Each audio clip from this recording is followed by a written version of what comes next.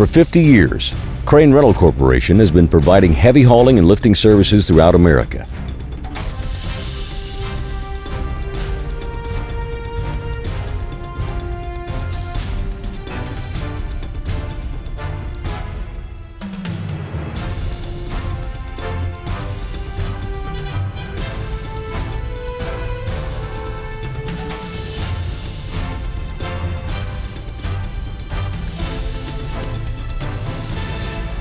In 2011, Crane Rental was awarded and performed the heavy haul of a Coldbox with a weight of 319,000 pounds, measuring 150 feet long by 19 feet wide by 22 feet loaded transported height. The owner needed the new Coldbox for a state-of-the-art air separation facility under construction in Central Florida. The primary function of the new facility: to liquefy nitrogen, oxygen, and argon gas directly from the atmosphere. These gases are then sold to local area businesses. Fabricated in Japan, this Coldbox was delivered by a geared ocean-going vessel to a receiving port on the west coast of Florida.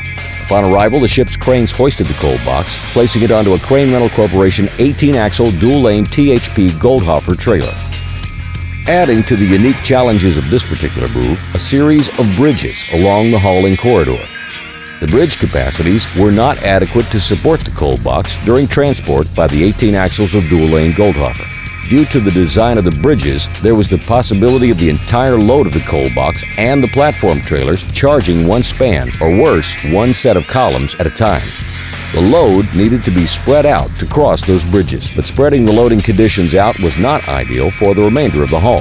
The Department of Transportation required the load to be distributed to the four corners of the Coldbox. Crane Rental Corporation developed a plan to meet and exceed the DOT requirements. The Coldbox would be transloaded from the initial hauling configuration of 18 lines of double-lane Goldhofer to 4 each 6-axle Goldhofer trailers at each corner of the Coldbox. This configuration distributed the load and allowed the total weight of the Coldbox to be supported by multiple beams and columns throughout the bridge crossing. Wide flange beams were utilized at both ends for optimum support. These beams were strategically positioned to facilitate transferring the Coldbox as needed from 18 lines of dual-lane Goldhofer to 4 each modules of 6-line self-propelled Goldhofer and back as required at the two challenging bridges. Metal stools were positioned to temporarily stage the Coldbox during the trailer reconfigurations. Before any traveling was done, a safety meeting was conducted with 64 people involved with the move. This included local and state police, utility companies, and Crane Rental employees. Before and after the crossing, the bridge was inspected by Richardson Engineering to ensure the safety and structural integrity of the bridge. Having the option of different ideal trailer configurations for different portions of the shipping corridor made this move unique.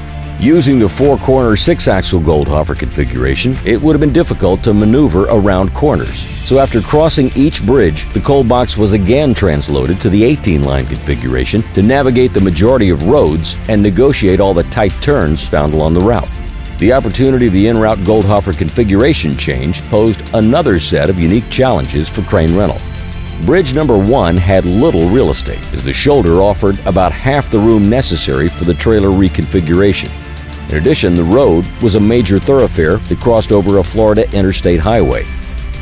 The Goldhofer configuration changes would have to occur in the roadway, which would mean completely blocking traffic at 2 extreme intersections.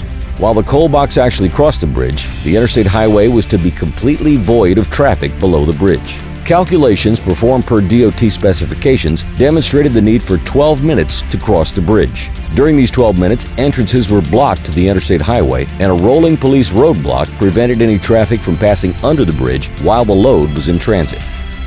While the interstate highway was only closed for 12 minutes, the roadway was closed for a 24-hour window.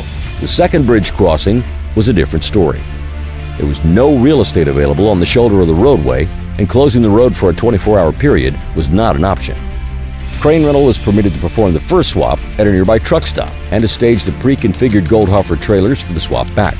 When exiting the truck stop, the load needed to cross the median. Several plastic mats and some fast-working personnel were used to expedite the process of crossing the median.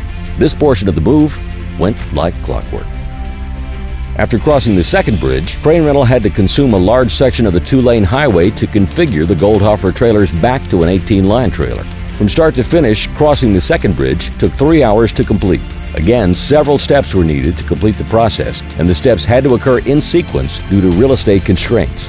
Metal stools were placed under the large wide flange so the Goldhofer trailer could lower itself and be removed from the coal box. The 18-line Goldhofer was moved into the center of the coal box. The prime mover was detached from the 18-line Goldhofer. A 6-line self-propelled Goldhofer was inserted to remove the large I-beam. The prime mover was then repositioned back in front of the 18-line dual-lane Goldhofer. As the 18-line dual-lane Goldhofer was raised, the Goldhofer on the back end of the coal box was removed with a large I-beam. Due to the height of this load, several traffic lights and power and communication lines needed to be raised. The length and width of this load required that each intersection have an independent study to ensure that turns could be executed in a safe and timely fashion. Police were used to escort the entire route to slow and stop traffic as needed. Some commuters were disturbed by the slowdowns, while others were simply amazed at this engineering feat. During the journey, one turn was so sharp it required the use of a borrowed parking lot to complete the turn. Permission was granted by the owner and special provisions were made to protect the emptied parking lot with matting. One final turn was needed at the job site. 2 hydraulic trucks came in and lifted the coal box off the 18-line dual-lane Goldhofer onto stools. While on stools, the coal box was painted and utility catwalks were installed. Crane Rental Corporation was also contracted for the setting of the coal box.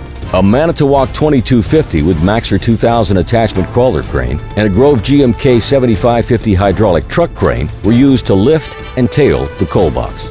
The job was executed with flawless perfection, no lost time, accidents, or property damage during the entire journey, maintaining Crane Rental Corporation's industry-low 6.9 EMR rating. Another successful operation from the ground up. This is Crane Rental Corporation, heavy hauling, rigging, and cranes.